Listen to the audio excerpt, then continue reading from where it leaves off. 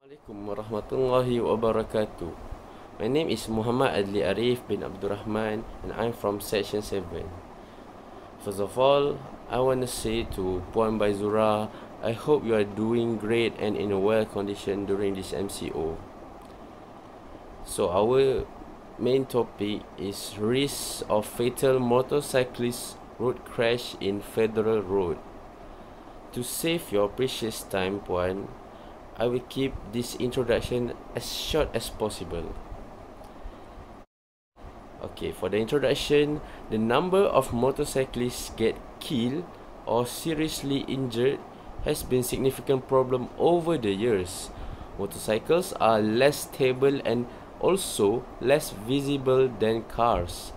When motorcycle crash, the riders are lack of the protection of an enclosed vehicle, so they are more likely to be injured or get killed.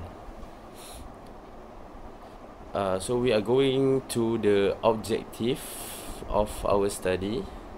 So as we can see here, we have three main objectives. The first one, to identify the distribution of motorcycle road crash along a federal road. The second one is to select the contribution factor of the fatal motorcycle crash based on the RMP report. And last but not least, to calculate the risk of motorcycle fatal along a selected federal road in Negeri Sembilan.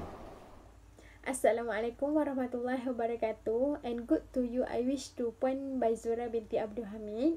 My name is Farah Huwaini binti Muhammad Ridzuan. Moving to the my presentation about the aim and objective for this case. For the aim, risk of fatal motorcyclist road crash in a feeder road is to determine the risk of fatal road crash involving motorcyclists in a feeder road. There are three objectives for this case. The first one is to identify the distribution of motorcycle road crash along a feeder road, and the second one is to select the contribution factor of the fatal motorcycle crash based on RMP report, and the last one is to calculate the risk of motorcycle fatal along a selected feeder in Negeri Sembilan. Assalamualaikum warahmatullahi wabarakatuh. I am Asyraf bin Othman for section 7. Okay, moving for my part, there is method for this topic. So we have looked at the statistic in 2016 that show most of the fatal accident is involving motorcycles. This show that motorcycles are very important transportation in today's world. This means that no other vehicle is not important, but based on the data collected, the motorcycle has the highest risk. So one of the methods that the responsible party has to do is to create a data set based on the way that happen most often. In addition, the data collected is also part of the signal lamp, which has many intersections.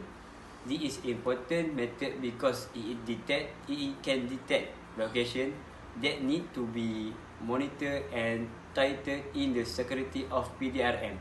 This is to prevent fatal accident involve motorcycle and other vehicle. Hi, Assalamualaikum. My name is Asyraf. So I will continue presenting about result and discussion. So at this section, we discuss the result and findings of the study. So basically at this section, we divided into 4 subsections. So the first subsection is finding discussed on the type of crash severity related to the motorcyclist. So the second finding is regarding the crash risk, and the third finding is regarding the risk of motorcyclists based on the road segment, and the last one is subsection discussed on the summary findings. Okay, so we will proceed to the table. So motorcycle crash scenario. So as we can see in the table, it shows road length, road crash, motorcyclist. So for motorcyclists, we have rider and pillion.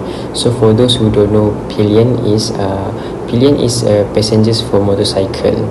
So we have injuries. Okay, injuries for fatal and non-fatal. So fatal is causing death. So for death, we have 437, and non-fatal is 1947. So we have age of group, gender, area type, and roadway type. So for roadway type, we have, as we can see, single carriageway. Number of motorcycle crash is 1363, which is the most motorcycle crash in that carriageway. So that's all for result and discussion. Thank you. Next, before we start our conclusion, let me introduce myself. My name is Mohd Syukri bin Arafat, and I will explain about the conclusion. Okay, as the conclusion, a motorcyclist is more at risk of being killed other than any other types of vehicle use. The risk depends on factors such as the rider's age, sex, road characteristic, and the motorcycle experience. Next, based on the formula in Liu Chen Lu and Chow Tu at 2010, and the result tested by using or comparing of the crash, the result shows the risk of the motorcycle fatal crash per million vehicles approaching the single carriageway were 1.74 times as high as the crashes at dual carriageway. Okay, meanwhile, the risk of a motorcycle fatal crashes per million vehicles at the rural area is 3.57 times higher than crashes in the suburban area. This difference was found significant. Last but not least, the odds motorcycle fatal crashes at the suburban area is 2.04 times higher than crashes in the urban area. Next, which difference were found significant?